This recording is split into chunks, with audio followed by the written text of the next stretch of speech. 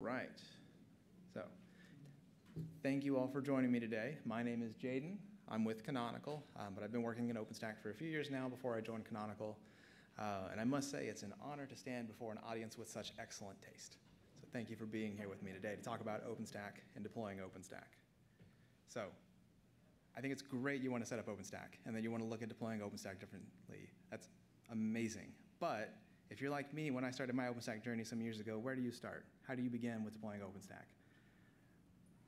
There's a lot of different ways you can do this, and this is just a list of the open source options. You've got all of these different great projects, every different kind of software. I mean, we've got 10 listed there, and if you're new to OpenStack, how do you start? Or even if you've been with OpenStack for a while, how do you know which one might be a good suit for you, or what is the best one to use? There really are a lot of great options, though. I would say all the options on that list are definitely good. They're great. They're worth checking out. The people who put them together work really hard.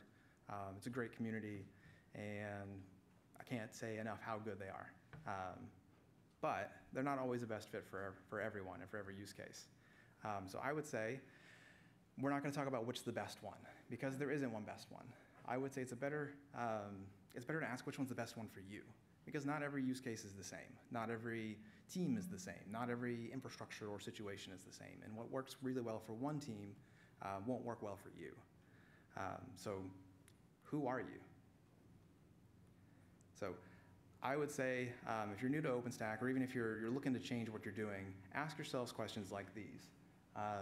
What does your team look like? What does your skill base look like? What are you doing today right now? And how much are you willing to commit of these different kinds of items? Because whether you're taking your data center infrastructure or the software or each of these different parts of the stack, you could say, that can greatly influence the type of OpenStack deployment that you will go with, or the type of solution you will go with. And of course, if you see that list and you think, that is way too much for me, I can't do that, that's okay. There are plenty of great commercial providers you can rely on to help you with different parts of OpenStack, from getting set up, from running the whole thing for you, from running parts of it. There's a really nice commercial ecosystem for OpenStack right now.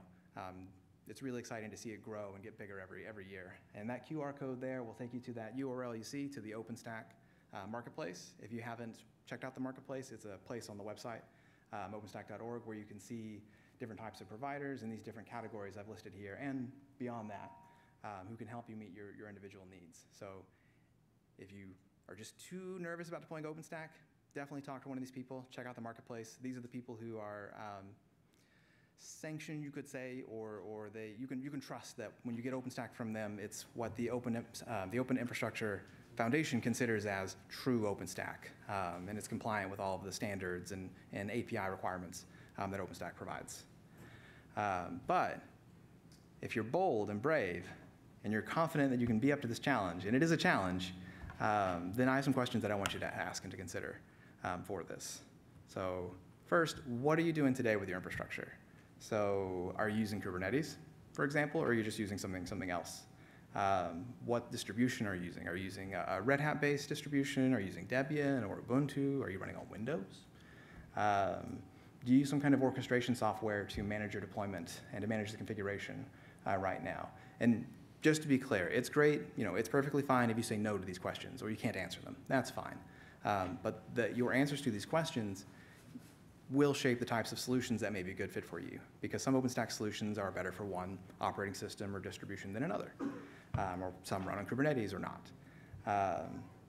So really, I want you to think about, what are you doing today? What are the skills that you have? What's your infrastructure like? And what can you carry forward? And what are going to be the gaps in your own infrastructure when you're trying to deploy OpenStack? Because that'll be a big challenge for you, especially if you pick a solution that doesn't fit what you can do today and you're not ready to grow into that solution. Next, I would say consider your use case, because all of these different OpenStack projects out there, they're made for specific use cases by specific people in specific contexts. So some of the most common OpenStack workloads you see that some of these projects were made for are high-performance computing or telecommunications. Some of them depend heavily on container orchestration, or some of them are just for plain virtual machines. And I would also say to consider, too, who are the people who are going to be using your your cloud from day to day? Is it just going to be you and your own internal team powering stuff? Are you going to be opening it up to external customers? Are you going to be using it for internal customers? What kind of workloads are you going to be powering with OpenStack? Because again, this kind of consideration will shape what kind of OpenStack will be a good fit for you, and what will help you be more successful over the long term. So yes, and like I said, also consider are the use cases similar to yours. So like if somebody in the HPC field makes a version of OpenStack that's tailored to the HPC field, that's probably one that you want to use. Or if you're a telecommunications provider, there's distributions of OpenStack, you could say, that are made by telecommunications providers for telecommunications providers. And they're probably going to fit your use case better than an HPC or a general purpose virtual machine hosting platform. If you are comfortable with Kubernetes, if you answer that first question, then there is a project that may be a good fit for you. It's the OpenStack Helm project. And when I say comfortable with Kubernetes, of course, I mean not just using it. I also mean administering it.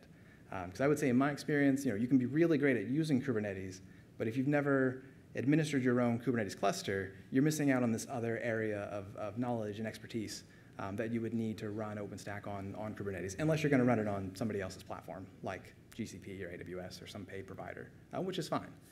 I understand not everybody wants to master the intricacies of Kubernetes and how to administer it. But if you do feel comfortable with it, I would encourage you to check out the OpenStack Helm project. That it uses Helm charts to deploy OpenStack. If you're not familiar with Helm, of course, it is a tool for grouping and organizing your Kubernetes deployments in reusable, composable fashions. So you can more conveniently deploy them and manage them. And OpenStack Helm also gives you a lot of niceties, scripts and tooling to deploy Kubernetes itself if you need, but to also configure Kubernetes to meet their workload and to deploy other services that OpenStack requires, like Ceph or NFS or networking, that the project has all of those pieces. So if you're great with Kubernetes, definitely give them a look, because it's a good project. It's been around for a long time, and it's a good fit for people who are comfortable using container orchestration and who want to live the bold life of running OpenStack on Kubernetes in containers and pods. It's probably not as bold as it seems, but I think it's a little bit on the edge out there. If you use Ansible, there are some good projects that can be a fit for you and that can really line up with your existing practices. Those are the OpenStack Ansible and Kolla-Ansible projects. They both use Ansible to orchestrate the deployment of OpenStack services and to configure OpenStack and to manage the services after they've been deployed. They do use a slightly different approach. The OpenStack Ansible project uses LXC containers to deploy OpenStack, and the Kolla-Ansible project uses Docker containers to deploy OpenStack. So I would say if you don't want to have to deal with Docker, which I understand, it can be a little finicky, a little troublesome sometimes, maybe go for OpenStack Ansible. But if you're okay with Docker and you're comfortable using Docker and you like it, then Kolla-Ansible is a good fit, and those Kolla Docker containers are good. I like these projects too because they are more flexible than some of the other ones. They're not as strict in what you can do. They do provide a lot of defaults and help to get you started, but you can do a lot more to configure them since they're not as opinionated as like, you got to run on Kubernetes or you got to do it this exact way, like some of the other projects tend to be. These ones also, that question about which distributions do you run on, these ones have wider support for different Linux distributions than some of the other projects that we're going to talk about. So if you use Juju, then I could say Charmed OpenStack is probably a good fit. Charmed OpenStack is the OpenStack deployment that uses Juju to orchestrate and manage the deployment of OpenStack and to provide some day two operations, so things that you would do with OpenStack after. It is more opinionated than the other solutions, like I said, so if you're going to use Charmed OpenStack, you have to manage it through Juju and run it through Juju, which is fine. Some people like that. They like having the guardrails and the safeties and having an opinionated solution so they don't have to worry about figuring out their own opinion on the solution. This one also integrates well with Metal as a Service and other software that Canonical works on. But by all means, again, if you're looking for something a little more flexible, then maybe look at one of the other projects. But if you're looking for guardrails and opinions, then this could be a good fit for you as well. And of course, if you use none of those things, don't worry. there are other options. There are some solutions that are built on tools like Chef and Puppet and Salt. They are less developed in recent years than some of the other ones. So definitely take a look at how much community support they have and how much what their user population is, so you don't do a 5-year deployment on a tool that's going to go away next year because nobody's using it anymore. There's also other tools out there that I haven't mentioned that, because we don't have time to cover more than just a handful of tools. The ones I mentioned now are the ones I have mentioned are all the ones that are officially listed on the OpenStack.org site as well, if you want to refer to that list. And of course, you can always pick what works for you from these different tools. Like I know previous company I worked at, they tried out a bunch of different solutions and they settled on Kolla-Ansible, but then they took out the pieces that they liked and extended it with some custom tooling and really shaped Kolla and Kolla-Ansible to meet their own use case. So it's still built on top of those pieces, and we can still benefit and contribute to the community with those pieces, but we can make a solution that fit us, that fit the unique needs that we had at that time more closely. So definitely, if none of these solutions seem like a good fit, just find the parts that work for you and pull them out and try to figure out how you can fill the gaps and how can they help you get your workloads done and deliver value for your users. And now, some of you folks who have been working with OpenStack, you may be wondering why I haven't mentioned TripleO yet. I did want to just mention a small note about TripleO. So TripleO was a deployment tool that used OpenStack to deploy OpenStack. That's what the TripleO is, OpenStack on OpenStack. And what you had to do was you had to deploy an OpenStack cloud that you then used to deploy other OpenStack clouds, using OpenStack services like Ironic for the bare metal management, using OpenStack Heat for orchestration, using Mistral for workflow management. If you don't know those services, that's fine. That's completely fine. It also had some bash scripts and Puppet scripts and this and that mixed in for fun. But it was a good, long tenured project. It did a lot of good work, helped a lot of people. But earlier this year, the developers who are working on TripleO announced that Wallaby is going to be the last release that they support. And as of now, that's the last news I had on it. And that QR code will take you to the post if you want to see the full discussion about it. So yeah, that's why TripleO, it is good. It's a good solution, but since it's not really getting a lot of development on new releases, I can't really recommend it. But maybe somebody will pick it up, and if they do, then definitely give it a look and see if it can meet your needs. But again, if you're ready to deploy OpenStack, you're ready to get started with this journey, all of these different softwares, they do offer evaluation. They offer evaluation tools that you can use to try OpenStack to get started easy. The main official one, you could say, is DevStack. Now, I will caution you, DevStack is the deployment of OpenStack that the community uses to test out OpenStack. So when they push changes to the OpenStack code, they use DevStack to make sure those changes don't break OpenStack. So it sets up really easily. It sets up very quickly. It is very straightforward, I would say, to get to like an OpenStack login for Horizon, the OpenStack dashboard, or to get to APIs. But it's not necessarily for like, start here and then go to production. It's just, is OpenStack working? Here's what OpenStack looks like. And if you're fine with that, then check it out. It's pretty easy to install. You can install it on a single machine. Definitely use it in a VM or a machine that you don't care getting wrecked, because it installs a bunch of packages, makes a bunch of changes, because it's meant to be used in disposable environments. But it is a good solution. And if you want to get the URL, I'll pause here for a second. This QR code to take you to the documentation for DevStack, if you want to get that. So,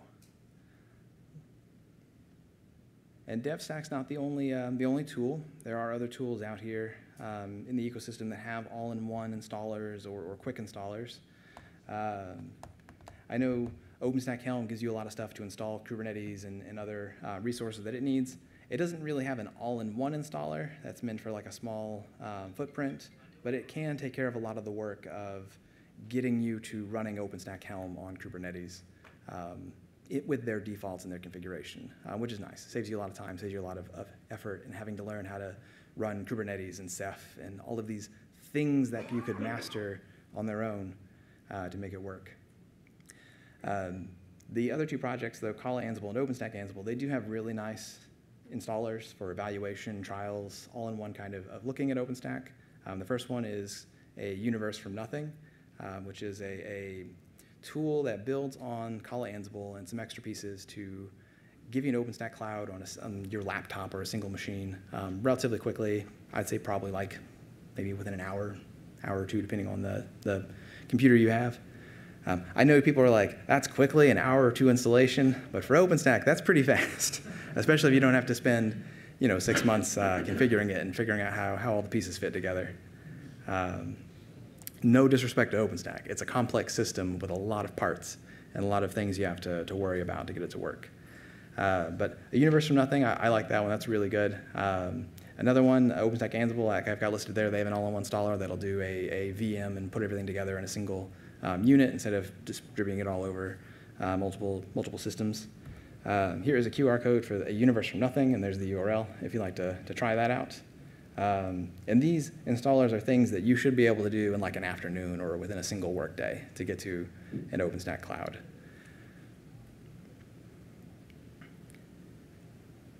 And then here is the installer for OpenStack Ansible. I like these installers too because I feel like, especially the universe from nothing, they give you a good starting point to learn how they're configuring OpenStack and how OpenStack is configured in general that you can then grow from to create a production configuration or a production environment. That more so than DevStack, they're meant to give you the seeds and the beginnings of your own OpenStack configuration that you can run in production. So again, there are so many great options. The community is big, it's growing, there's all of these different choices. There's no way to say which one is the best. So really try to find the one that is best for you, the one that best meets your needs and the context of your team and what you're trying to do. Because I think if you can do that, if you can figure out who you are, you can find the solution that'll fit your needs, and you'll have a much better journey with OpenStack than if you just try to brute force it or try it blindly. And of course, there are plenty of changes and developments coming on in the deployment of OpenStack. That it's still a very active field. There's new commercial providers coming out every year with different approaches. There's new projects and changes to projects. So if you aren't entirely satisfied with this spread we've looked at, just wait and see what the community's got, because a lot of great things are coming out. I have a little shameless plug for a project I got to work on. At Canonical, we've been working on a new deployment called Sunbeam. It's a very new approach to deploying OpenStack. It's meant to be so easy that a person who knows nothing about OpenStack and very little about technology can deploy it, and that you can have a production-ready cluster in maybe an hour or two, and you can start learning OpenStack and really getting into it. We have a fun competition, fun game we're doing. You've tried OpenStack, give it an installation. You can get a code that you can redeem at our booth for swag. And on Thursday, we're going to have a larger workshop, or we'll have people on hand to take you through the installation and talk about it and demonstrate it further. And if you have any questions, of course, we're the people in these bright orange See from Space t-shirts and polos. We have a booth in the marketplace if you want to come and ask us about it and see what it's about. Yeah, so it is an exciting time to be deploying OpenStack. It's definitely gotten a lot better than when I first started deploying OpenStack 4 or 5 years ago. And I'm sure even then it was a lot better than deploying OpenStack 10 or more years ago. So it's a great time to try OpenStack and to get out there and really get your own cloud together. This is me. Nope, that's me. Those are my different contact information if anyone has questions or wants to follow up afterwards, or just wants to say hi or send me funny cat pictures. And I think all the slides and recordings, of course, will be on the internet later, which I may regret that. Once all this information hits the internet. The sacrifices we make. So thank you for coming here. I appreciate you all listening to me talk about this, and we can do some questions if you have questions.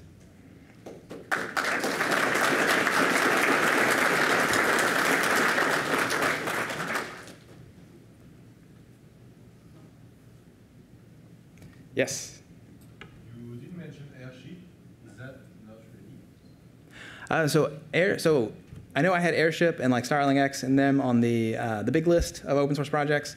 I didn't mention them because, as I understand, those projects are relatively focused on their use case. So they're not necessarily, like, I wouldn't point like somebody new to OpenStack who's just looking for general purpose virtual machines to start with something like Airship or Starling X, just because I understand them to be more focused on other use cases than just that particular one. But if I'm wrong, I would love to be educated and tell me I'm wrong to my face so I can learn better and learn more. I don't know them either.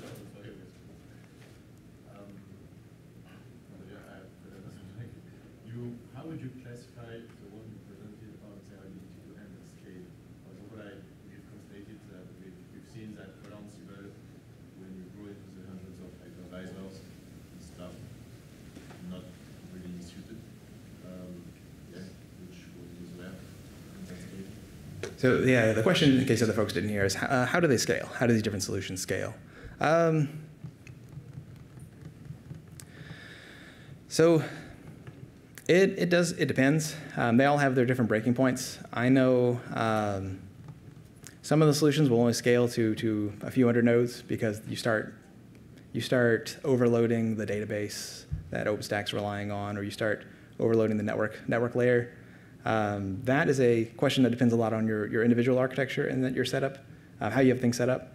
I would say that OpenStack Ansible and Kolla-Ansible probably should scale nicely, since they are simpler. I know when you add Docker in, it gets challenging, and some of the clustering services that they deploy don't scale nicely beyond 50 or 100 nodes. I will say though, I have seen in my experience that there are not as many like 1,000 node clusters as you might think, or 10,000 node clusters, or 100,000 node clusters. That when somebody has 100,000 nodes, they've got 200 clouds that are running 200 nodes here, 500 nodes there. So it's not quite as big of a scale as you might see. But these tools should get you to a relatively large footprint. I'd say at least a few hundred nodes. Thank you. Yes? Thanks for the wonderful presentation. So I have a question, like most of the customer, like what percentage of the customers are using which deployment? So which is most popular and which is the least preferred? At least if you can give me.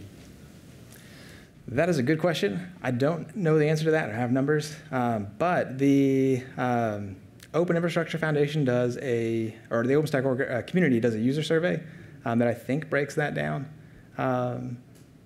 in some kind of detail. Because sometimes management just asks, what's the popular one? Why should I go with something which is least preferred? So I don't know what is least preferred. Once I select the deployment, and then later the management comes and say, why did you select the one which none of the customers are using? So at least which is popular makes more sense for the management to put the money on. So that was the reason behind this question. Yeah, that makes sense. I would say, I do know that, or I would say the Kolla and Kolla-Ansible and that group of projects has a relatively wide user base. That it's not just one company driving that project, that there's a bunch of different groups and people from different industries who are working on that.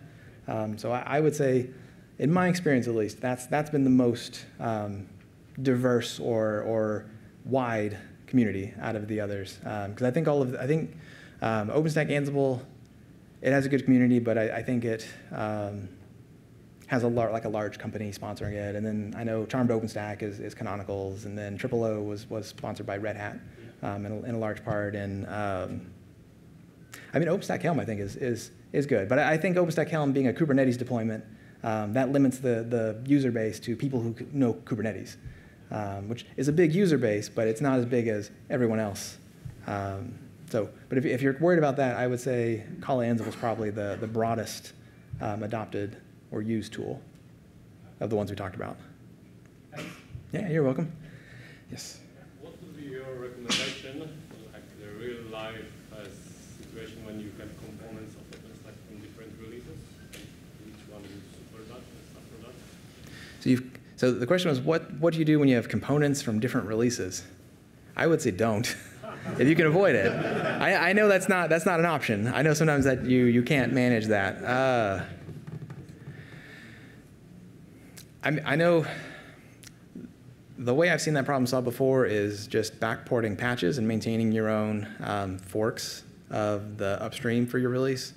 Because I know my previous employer, we had some issues with Octavia that were fixed in a later release, and we backported the patches into the release we were using so that we can have the fixes without having to force upgrade the whole thing. But I know that's not a great solution, because then you have to maintain all this extra code and patches. So I don't think there's a good answer. OpenStack, I don't think generally, it doesn't like it. I wouldn't say if necessarily it's supported. But I would say, so in my experience, Kolla-Ansible is relatively flexible in how you can deploy the different services. Since it deploys the Docker container, the services as Docker containers, you can select which containers you want to use. So like I've used ones that were, some were built from source, some were built from binaries. I've mixed and matched the deployment to try to get it to deploy services that there weren't images for Docker images for, or that we had custom built Docker images for that we used instead. So I would say Kolla-Ansible is probably the most flexible one I've had experience with, and you could probably make that work. But I wish you the best of luck, and I hope you can get out of that situation as soon as possible. Yes? You mentioned Kubernetes. What's the best practices and use cases running Kubernetes and OpenStack versus OpenStack on Kubernetes? Where do it fit into more using for this?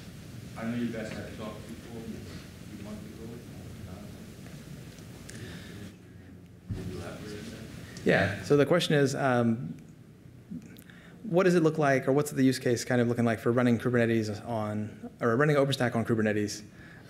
So I would say it depends on what you're trying to do. So like that Sunbeam deployment that I mentioned, the way it works, it deploys the control plane services on Kubernetes, which I think is a reasonable thing to do, because you can get them to be more recoverable. You can have them be more, you can get the clusters together more easily. You can manage those services and maintain high availability more easily than you probably could just deploying the cluster in isolation on bare metal with the nodes clustered, but they don't know what they're doing or they don't know their health. So I like that approach. But I know some other new approaches and new tools that are for running OpenStack on Kubernetes are running the hypervisor on Kubernetes. And that, I know that's an unsettled area. There's a lot of development and cutting edge stuff going on in that part. But I know sometimes you have to make trade-offs to get OpenStack to work. You have to give up some of Kubernetes, either some of its security or some of its container orchestration or some of its isolation, or you just have to break it or reshape it. Because OpenStack was made to run on bare metal. And so it's going to have a certain set of expectations for how its environment looks. And Kubernetes by itself may not fit that. And so I know some of the projects out there have looked at changing Kubernetes or writing new virtualization drivers that you can run through Kubernetes. So I would say, I think for the control plane, if you can put them in containers and run that, that's great. Do that for days. But for running the hypervisor and compute services, maybe wait a little bit and see how that settles down and how that technology evolves. Because it's still working and being developed right now. So this will be the last question, and then we got to go. So. Do you have any opinion on upgrades? On upgrades? Yes. Good luck. No. So it depends. I will say when you put the services in containers, that helps the upgrading process a lot. That makes it a lot easier to do rolling upgrades, in my experience. So like I've used Kolla-Ansible and Kolla extensively out of all of the different projects. And the upgrade journey was nice. It was relatively smooth because you just pull new Docker images and restart the containers with the new images. And all the configuration is mapped in from the host directories. All the databases are still there because they're mapped to volume mounts on the host. So you just roll over the containers and there you go. Now you've got a new release. Still definitely be cautious and take care and double check and be safe so you don't ruin your cloud. Because I've done that, and that is not fun. So that was the last question. I know we're at the end of the time. Thank you, everyone, for coming. Feel free to email or send questions. Come find me at the Canonical booth, whichever. But thank you all.